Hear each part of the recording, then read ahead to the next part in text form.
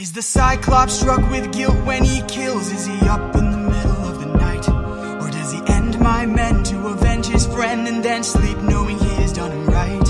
Does a soldier use a wooden horse to kill sleeping Trojans cause he is vile? Or does he throw away his remorse and save more lives with guile? If I became the monster and threw that guilt away, would that make us stronger? Would it keep our foes at bay?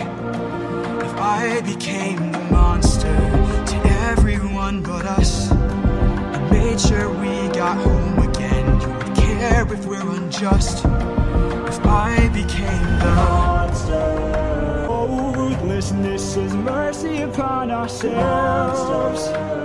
And deep down I know this well.